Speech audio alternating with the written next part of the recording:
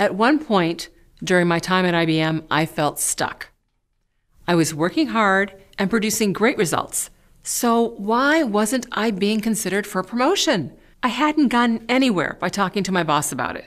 So I scheduled a meeting with his boss. I felt the conversation was going well until I told him that I wanted to be a branch manager. Yes, Shelley, he said, you're certainly a strong candidate, but we just don't have many roles like that in the Harrisburg area. But I'm willing to move, I said. This caught him by surprise. You're willing to move? He said.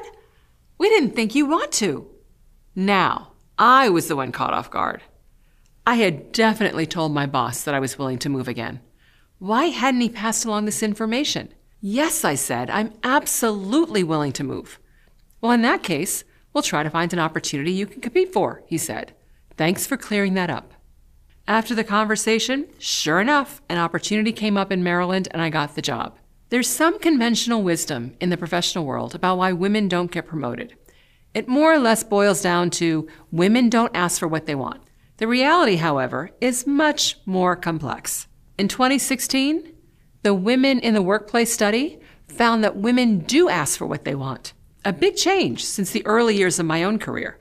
This is positive progress, but there's a catch. Women who negotiate are 30% more likely than men to be told they're too aggressive, bossy, or intimidating.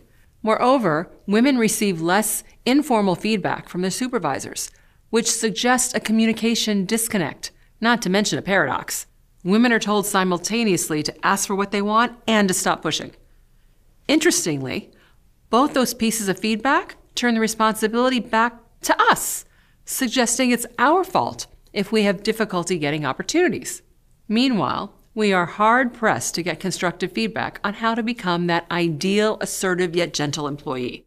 I don't have a definitive solution to this issue, but I can tell you what has worked for me. Not only have I learned to tell people what I want, I've learned to tell everyone what I want. When I have a goal, I put it out in the open, and it becomes a part of my identity. I say broadcast your intentions.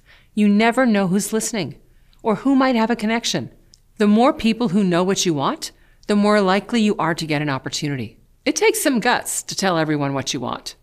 It does feel risky, but you have to learn to take those risks. I have a mantra in these situations. I ask myself two simple questions. What's the worst that can happen?